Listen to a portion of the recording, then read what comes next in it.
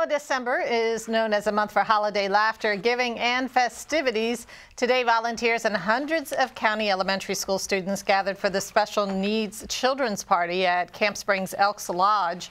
CTV's Janine Samuels was able to join all the fun and has the details. Volunteers eagerly prepare the food, drinks, and gifts as they wait for the party goers to arrive.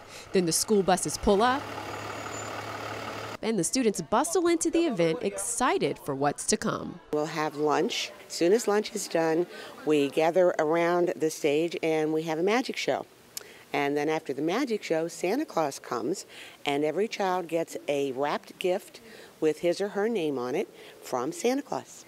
This marks the 50th year of the Special Needs Children's Christmas Party. In 1966, 17 kids were here. And now, a half a century later, as you can see, the doors are opened for hundreds of children.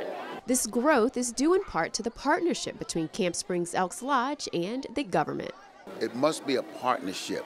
Once you have that partnership, that makes it easy and doable, both for the government to say, we are going to help you, you help our community, and if we all do this together, it makes Prince George's County a better county.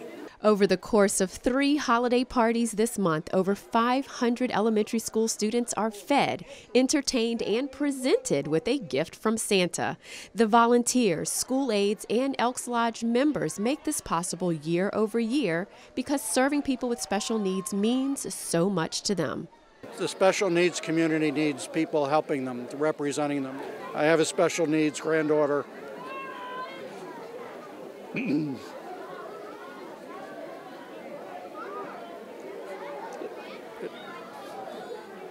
This resonates very close to me. Sorry, I didn't expect that. But from the heart for people who need it. That's why we're doing it for 50 years. I'm very proud of it. At the Special Needs Children's Christmas Party in Temple Hills, I'm Janine Samuels for CTV News. And the elementary school Christmas party is just one of many events organized by Camp Springs ELKS Lodge.